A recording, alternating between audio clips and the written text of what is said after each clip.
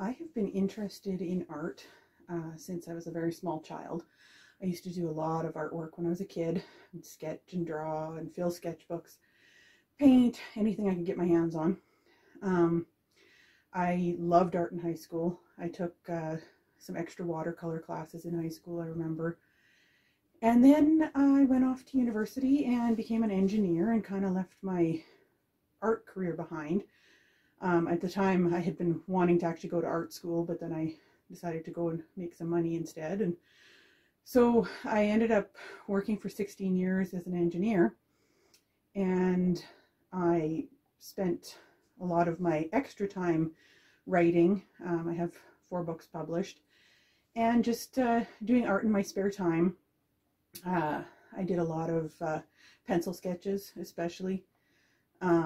Didn't do a whole lot of painting. I did a bit of painting over the years, but not a whole lot. And then I quit my job as an engineer and I followed my dream, which was to actually go work with animals. And when I started doing that, I started to feel creative again because I had been quite stifled in my job as a technical professional. So I decided to go ahead and start working with art again. And actually what happened was I had injured myself. And so I had a lot of spare time, and so I started taking some classes and everything. And that kind of led me to where I am today, where I'm actually seriously looking at my art as a career. I recaptured my love of it. So I have been doing art for a long time, off and on, but I really count the last year and a half as where I really ramped it up for myself. So that's kind of where my journey is at.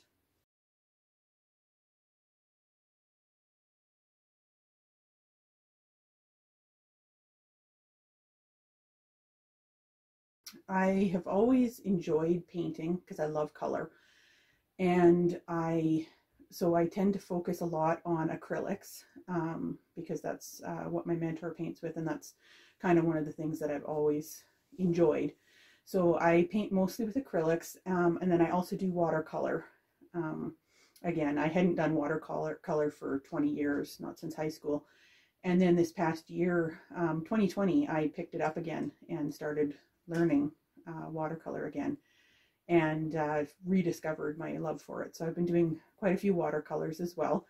I still do pencil work. I do a lot of work in my sketchbooks and stuff with pencil, and I also have recently gotten into doing ink. So I do black ink with a nib dip pen. And then I also, for Christmas, I actually got some colored inks. So I spent a lot of my time in January learning to use the colored inks. So I've been doing a lot of that as well, looking at hopefully getting into doing a little bit of illustrating with the inks. So that's kind of where I'm headed with that. But yeah, those are my main mediums that I use.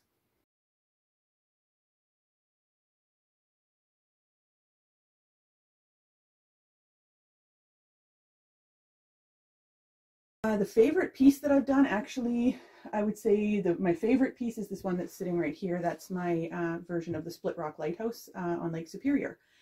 And it's based off of a photo that I took back in, oh, I want to say 2005-ish. Yeah, it was a long time ago when I was down there. I'd gone there with my mom and one of my aunts, and we really had a good time there. And this is based off a picture that I took when we were down there on the rocks.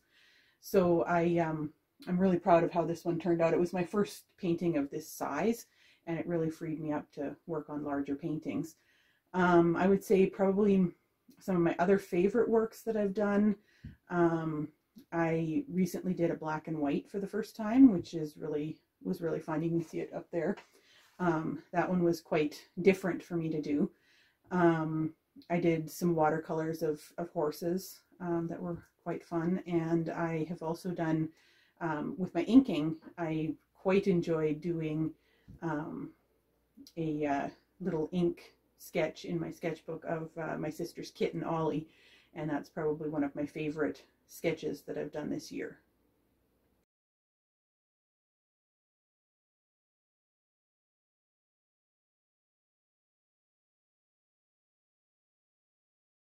Well, my biggest mentor is my instructor, who's David Jansen from the Jansen Art Studio. We'll put a link to their page in the comments or in the description. And he has taught me so much. I started taking his classes in August last year, and really my skills just exploded. I'm taking color theory and one called The Art of Seeing from him, and I've found that my ability to paint has really grown since studying with him, and I just love the way that he encourages us to always be positive about our work. So he's probably my biggest painting mentor. For the Norwegian folk art that I do, the rose mauling, I have followed, and I actually got to take a class, an online class with Lisa Lorentzen. I'll link to her YouTube channel as well. And I really have learned a lot from her about the Norwegian art of rose mauling. So that's a kind of another one of my mentors. And then just a life coach type mentor, I would say, is Ben Hart. He runs Hart's Horsemanship out of the UK. And I'm studying with him as well on not just horsemanship based things, but also on, he teaches us a lot about, you know, just life in general and confidence and that sort of thing. And so I would say that he's another one of my major mentors.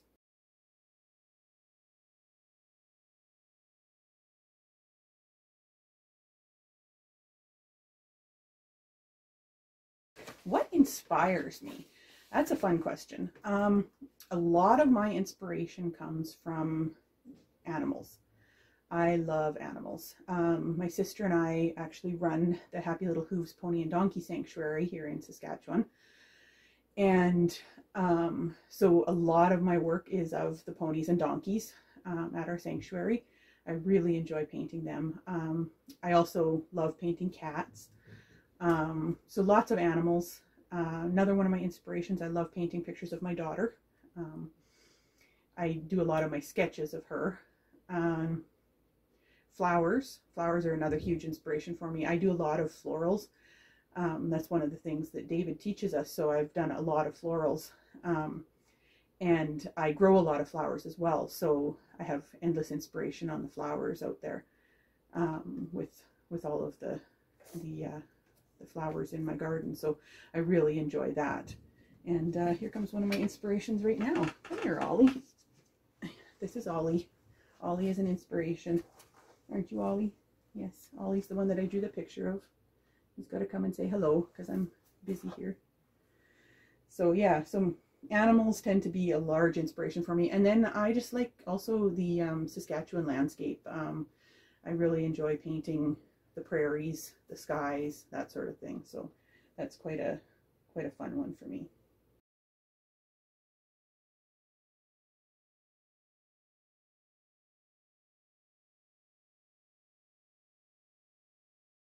My favorite medium.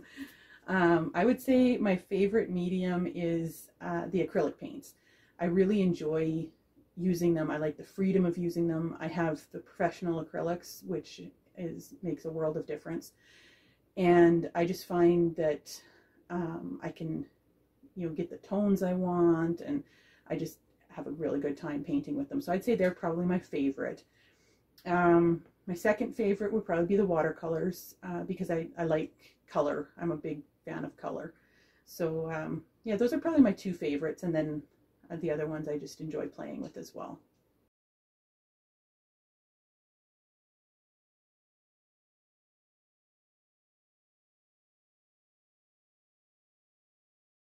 Why do I do art? Well, for me, art is a bit of a therapy. So I got back into art when I had injured myself. So it was actually the fall of 2019 that I really got back into things because I'd injured my foot. And so I had to spend a couple months with my foot up. I'm a farrier. I trim horse hooves, and it can be a bit of a dangerous job at times because I ended up actually rupturing my bicep last summer. So that was another reason why I've been focusing a lot on my art instead of my other jobs. But so when I injured myself, I got quite depressed. I do fight depression, and that's something that I'll talk to you guys about on this channel a bit, is mental health. And I was diagnosed with depression back in, I would say, 2006, 7 or 8, I believe. And so I'm on medication for it, but I do still struggle with it. And I find that when I'm not doing something creative, it really affects my mental health. So I need to be doing something creative, whether it's writing or painting or drawing. And so getting back into art was really a therapy for me. I spent quite a bit of time when I first got back into art doing some mixed media. And I'll show you guys some of that in the future here. The mixed media I found was just kind of a fun way for me to play. I started playing in an art journal and not thinking too much about what I was doing, because when I'm painting and that sort of thing, I'm always thinking a lot more about the colors and color theory and, you know, all that sort of thing. Whereas when I'm in my art journal, I'm just splashing color on the pages and playing around, and I found that that was very therapeutic for me. And trying to capture my emotions in the artwork is another thing that I really enjoy about art. So I would say that that's kind of one of the reasons why I do art. I've always been artistic and always enjoyed it, but I also find it's really good therapy. Doing something creative really helps my mental health.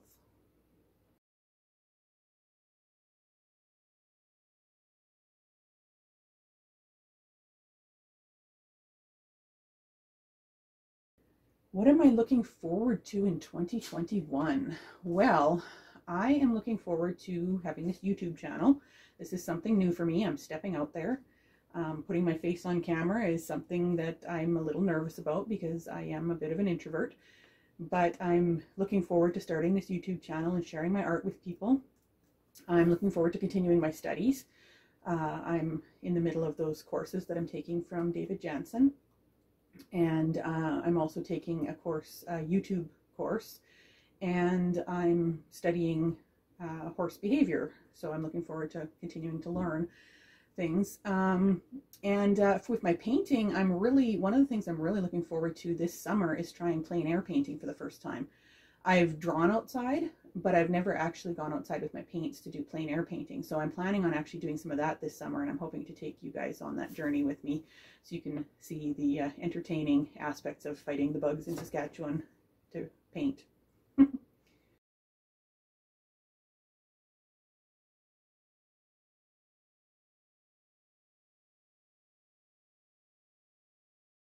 Well, one thing that you will see me paint a lot of is ponies and donkeys. And that is because they are one of my primary inspirations. With having the pony and donkey sanctuary here, I take hundreds of pictures of them. And I just find that they're so much fun to paint. We have mainly miniature horses and donkeys, and then we have some larger ponies as well. And we have some bigger horses as well here.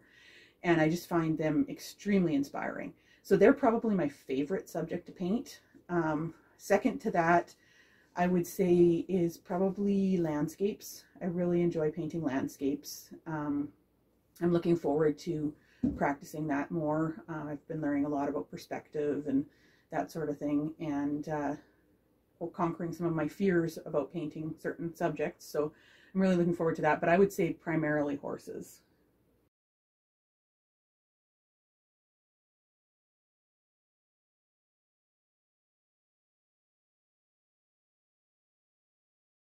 So my biggest piece of advice for beginning artists is really to practice, practice, practice, practice, because that is the only way that you will get better, and that is the way that you'll free yourself up.